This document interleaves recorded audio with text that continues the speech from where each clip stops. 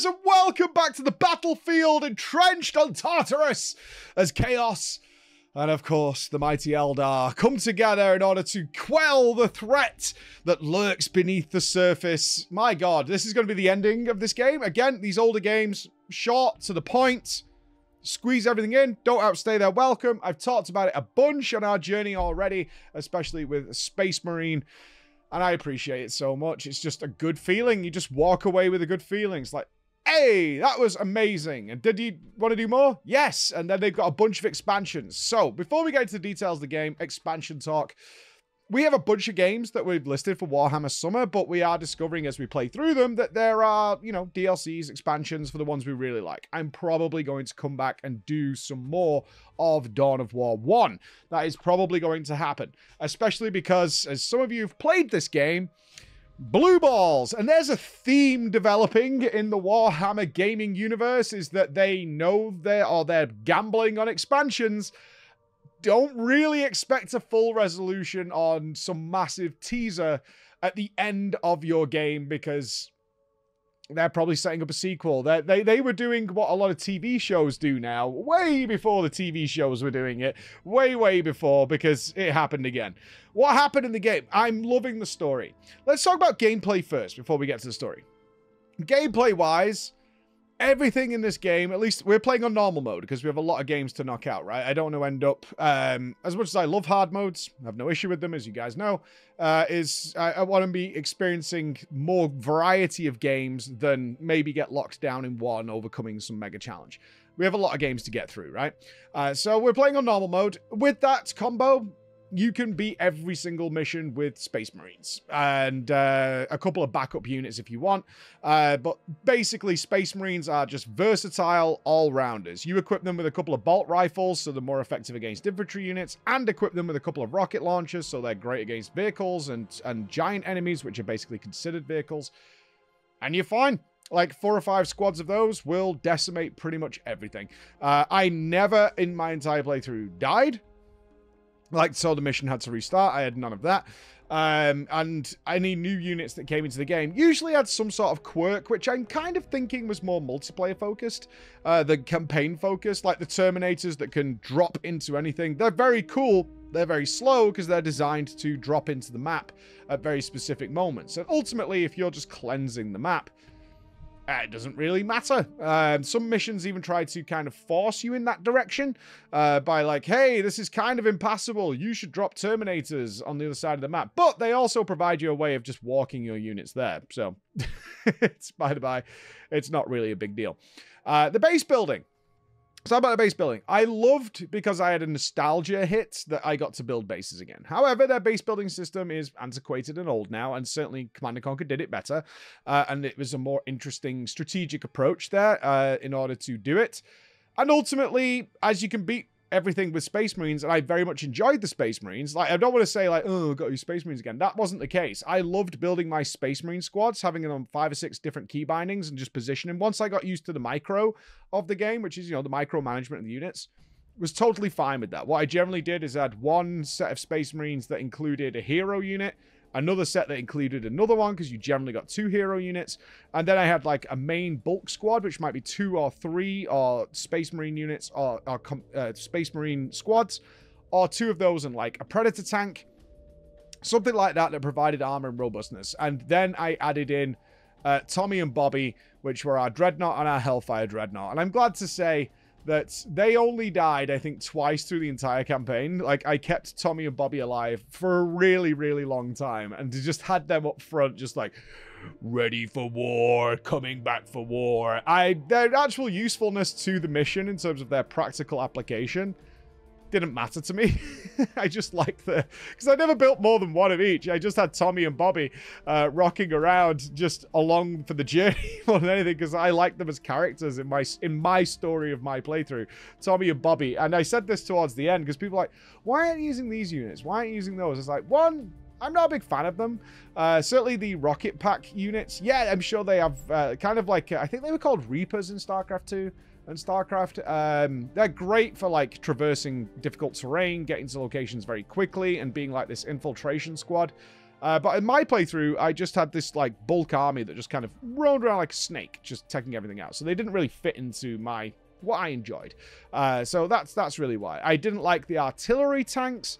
They're phenomenal at what they do, but they're wildly inaccurate. Very similar to Command and Conquer artillery that the Nod had, is that if they can outrange everything, but they're wildly inaccurate. But when they hit, they do tons and tons of damage. I just preferred the Space Marines going out and doing things. So that's generally what I did with the units. The base building was definitely not an afterthought, at least in the campaign, of providing tons of upgrades and tons of units.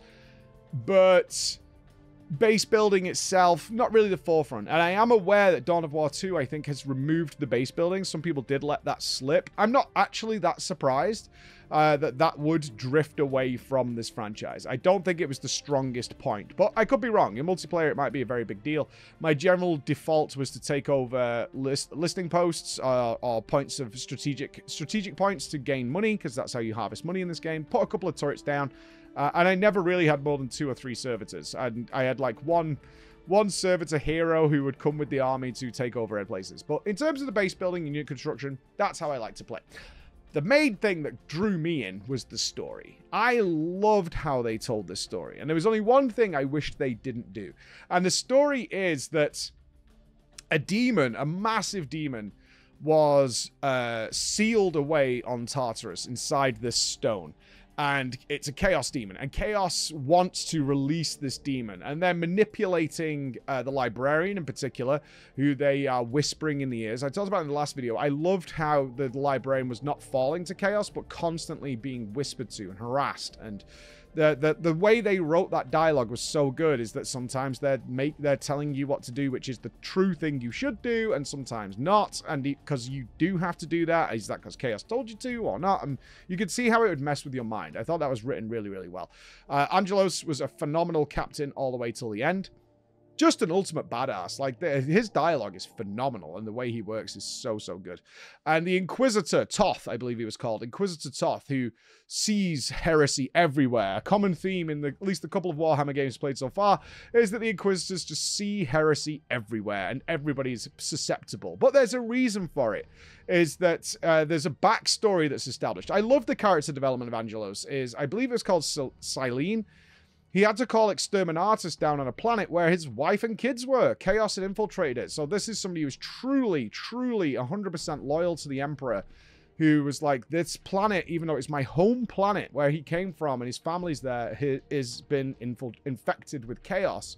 And he had Exterminatus the planet and killed his whole family. And this is apparently the mission before they arrive on Tartarus.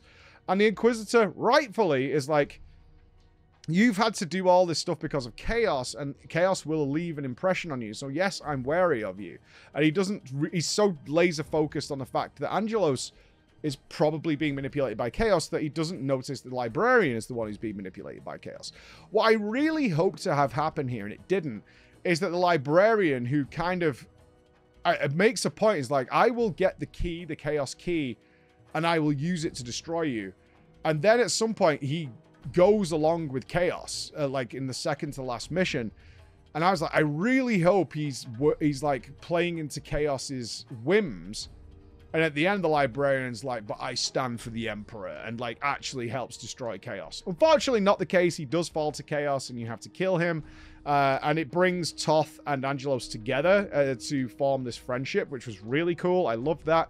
And then you see a wonderful cutscene where the Librarian is like holding the power of Chaos in his hands, and Sindri, who is like the big manipulator behind the scenes, is like, and Lord Bale thought, there's a really like luscious voice to it, and I probably can't repeat it. It's, Lord Bale thought I was weak too, but now you will see that I, Sindri, I'm in charge of all. It's got that like raspy, it's very snake-like, it's a very snaky-like voice that's going on as Sindri takes the power and quells the Librarian into the floor. It's like, you are nothing, I am in charge. So it's addictive to do that kind of voice. And it's great because, you know, Chaos betrays. Chaos betrays and manipulates. And Sindri betrays everybody, including his commander, Lord Vale, who he just leaves to the wolves because he demands a larger sacrifice in order to unleash what's going on. And the story is ultimately you're playing directly into Chaos's hands, which is great because we do, after the final mission, which was surprisingly easy, you end up in a mission. I think I kind of screwed this up as well. Is the Eldar earlier in the story are pushed back and defeated by you. And the Eldar leader is like, we're trying to prevent something horrible, but the Eldar don't tell the truth, and obviously as Imperium, you don't trust the Xenos anyway. And they're like, well, there's something way worse here. Stop. Our forces, and the Eldar are quite logical about it. It's like, our forces are too weak now to cope with it, so you need to go and do it. And in the final mission, the Eldar are on the map as friendlies. And I was torn with my love of the Emperor is all Xenos aren't be trusted. And after playing a lot of RTSs in the past, I was very concerned that at some point the Eldar will just turn against us. So I left them to it. And they were pushing out very quickly into the map in the north, while I had the south and was moving a bit slower because I'm not an AI. And part of me was like, should I go and defend them? Because I noticed they were losing territory. I noticed that they were falling back. And I was like, should I defend them? Should I not? That's heresy. You know what I mean? It's heresy. But I did see they were getting pushed back. And I was like, they haven't got much left. So I was like, I will send a squad up there to protect them so they can rebuild. Because they are helping me defeat Chaos.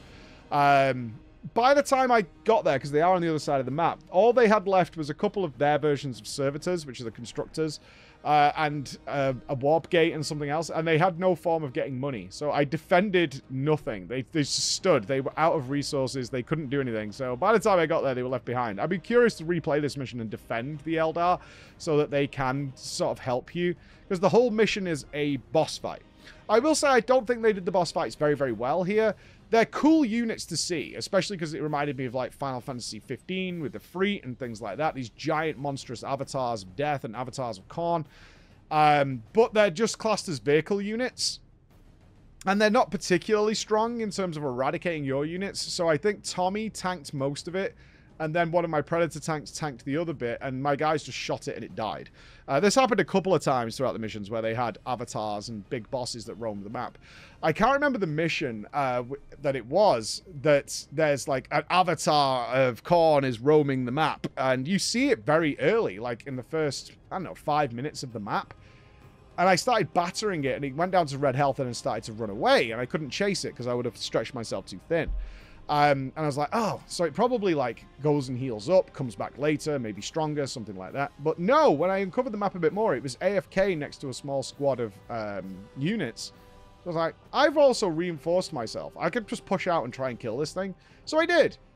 And the objective is to kill the avatar, and it just finished in the first 5 minutes. I was like, oh, okay. So it's not coming back then or respawning or they're turning someone else into an avatar. Nope. That was it. That was like the boss unit. So the boss units are more for storytelling reasons than like something you should be fearful of, which is fine. There is it's very countered by the great moments of where your tanks and units roll into churches and temples, right? You can really feel like you're crushing into these holy grounds. Because you don't care for them. Like, this is Xeno scum.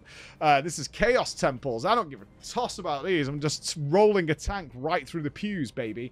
Because we're Space Marines, and we're here to cleanse and purge the heretics in holy fire. So that stuff I really, really loved. The ultimate story reveal at the end of it was really cool, and I do know from when we finish the game is that this will resolve in Dawn of War 2 and not in the expansion content. I don't think, but we'll be coming back to it anyway, so don't worry about spoiling me or anything. Is that all the blood we have shed, and it was very Chaos, it was very Warhammer, and I love this. The final cutscene is the demon is free, and the demon is free because we have shed so much blood on this planet. We have murdered and culled and killed and butchered and massacred so hard throughout this campaign that we have pleased Khorne. We have pleased God Khan, and this is what has released the demon. The demon's laughing like, you did exactly. It's got a horrible voice, though. This filter they used on the voice was terrible. But it's like, You have done exactly what we wished. Now I am free. Now I will conquer all, and I will start with you, Angelos. like this, right? And you're like, oh, crap, we've released the demon. It's like, good job, Space Marines. You played exactly into Chaos's hands. And then Angelos goes, and I will be waiting. And it's like, oh, yeah, he's not afraid. He's protected by the Emperor. The Emperor smiles at Angelos, and he's like, screw you, demon. Whenever you're ready, I'm right here, and I am going to stomp you into the ground like I have done every other Chaos agent on this planet, because I live for one reason. That is to rout out heresy and chaos and put an end to it. And it was great. It was great. What a great, great way of just not like fearful of what's coming, the oncoming storm, not afraid, nothing. No, he just stands there and says, oh yeah, bring it.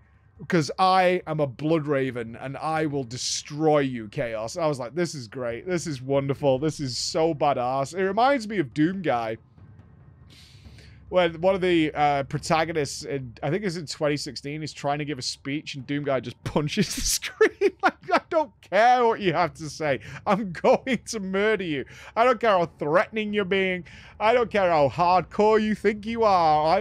I'm Doom Guy, and I am Angelos, and I have the Emperor on my side, and I will wring your neck the second I get a chance. Which is exactly the follow-up to how Captain Titus is. So yes, there's a wonderful theme of just how badass and how awesome Space Marines are in both the Space Marine game and in Dawn of War. So needless to say, yeah, I had a great time with this. Really good. I did manage to, one thing I did want to point out, I put this in the S tier of games. It still holds up today. Again, just missing a couple of quality of life features that we have in modern day RTS. But it's definitely still workable. I was glad to see how many people who had never seen me before or aware of me come in and like, dude, I love this game. I can't believe you've never played it. I play it once a year. You know, real fans of the game. Absolutely adored that aspect of this playthrough. And I truly, probably because I'm older and it does play into my nostalgia a little bit, but I can't see how you wouldn't enjoy this. Unless you were like, it needs 4K textures to be great. Or I'm just like, I need my modern day quality of life features in order to enjoy myself. I can understand that as well, especially if you're younger and you grew up with like basic AI pathing being, you know, much better than it is here. I totally get that. But there's something so valuable, and I'd say this to our younger audience, there's something so valuable about going back just 10 or 20 years in video games, be it the case of turn-based RPGs of the classic Final Fantasies and Chrono Trigger and things like that, and to the old shooters, so your Space Marines and your Half-Life games. There's a lot of my friends who have never played Half-Life because it looks so old compared to what's out today. It does, but these are the games that change the genre for the better. And you go back like I did with Space Marine and go, oh, wow, this is basically what Doom 2016 came from. Like, the inspiration is all here for a lot of the features that we loved in 2016. And the same with this RTS mode is like Warcraft 3. Obviously very similar to Warcraft 3, but into your Command & Conquers. Sure, I would say Command & Conquer did more for the RTS genre, but this is very good storytelling and also you can picture that these are made by real nerds. Do you know what I mean? I guess that's what I'm talking about here. This is made by real, just mega nerds, because these games were made pre-gaming being really culturally acceptable to the widespread audience, which is what we've seen over the last 10 years, is that, you know, everybody plays video games now. But it did when I was at school. Playing video games was really seen as a nerdy thing to do. Like, you were a real geek if you weren't into sports and things like that. And there was a lot of closet video gamers, right? And you can see that in documentaries, people not talking about the fact they play MMOs, like keeping it away from their social circles as if it was some sort of drug habit or something. Because it was looked on that way of like, oh God, what a geek. You know, the geek chic certainly didn't exist, and now it's far more acceptable. And far more socially acceptable. So these are made by small, dedicated, really super nerd teams, and you can see it. You can see it in the care and attention to detail of what they did to certainly maintain and stick to the lore, in a really good way. And certainly those of us who are fans of like, and the latest Resident Evil TV show on Netflix is probably a prime example of where these people are just dispensing with what made this genre great and what gives us made us care about Resident Evil in the first place. And they're like, oh, yeah, that was written in like 1997. We could do better storytelling now. No, there's a reason Lord of the Rings, that was written fucking ages and ages ago, is still so popular today. Story writing is universally, it's ageless for the most part. Like, the Lovecraftian stuff is still ageless for the most part. Like, good storytelling, and there's a reason a lot of movies basically retell the basic stories that were written all those hundreds of years ago. And I truly believe that. It's like the storytelling, especially told by passionate people who had no interference by outside executives who need line to go up and all that kind of stuff, just made something they wanted to play. Right? Ultimately, that's what I'm saying. Is like they just made a game that they wanted to play about an IP that they really cared about. And certainly, not to be boomer on this too much, but certainly, and you guys will experience this, of games coming out under an IP you really care about. I'm a Star Trek fan. There's barely a single good Star Trek game that's ever been made because they generally just all conform to nonsense. And the fact is, Dawn of War is canon to Warhammer. And following this, they added books and things to back up what happened on Tartarus and wrote it into the lore of Warhammer. That's fantastic. The game came first and then they added it in properly and fleshed it out a little bit more. And they've done the same with Space Marine. And I'm now aware of, especially from the YouTube comments and from other people in my live stream, is that they have done a magazine article to expand on what happened to Titus between the events of Space Marine and Space Marine 2, which is due in September. So I'm loving this nostalgia here. And I guess my final words here is, yes, this game is phenomenal. And I would also say, if these games, like, visually you look at it and go, ooh, old, I'd say dispense with that, because I tell you something, after you play for about 10 minutes, you ignore graphics completely. And that's happened to me in near enough every video game I've ever played, is once you play it for like 10 minutes, you just adjust and you're like, oh, okay, yeah, this makes sense. No different than jumping into a new MMO. It takes a few more hours with an MMO, but once you get comfy, you're like, oh, okay, this is fine. And every time someone drops in when I'm playing like Guild Wars or FF14 or whatever, and they're like, God, this game looks old, it's like, it doesn't matter. Star Wars The Old Republic, it looks great. Like, it's fine. It's totally workable. Everything makes sense. No, it's not 4K ray-traced stuff. But I don't care because the game is good. Like, what I'm doing is so enjoyable and so fun that I'm not really bothered at all. I'm not going to, like, zoom in Total Biscuit style on a wall and go, this texture could be better, right? I love TB to death. But watching that stuff, I'm like, I don't really care. I don't really care. Next up on the list, you're probably wondering if you haven't seen already. Next on the list, I kind of spanned the wheel on this one because Space Marine and Dawn of War were the ones that people like. Definitely do those as one and two. We landed. We are playing Total Warhammer 40k Mechanicus. I can tell you as I'm recording this, I've played a couple of hours, and my God, it's XCOM style. It's got Darkest Dungeon vibes to it. Needless to say, you can see the smile on my face. Yes, it's a good time. So thank you so much for listening. I hope you check this game out. And onward to the Adeptus Mechanicus. Praise the Omnissiah.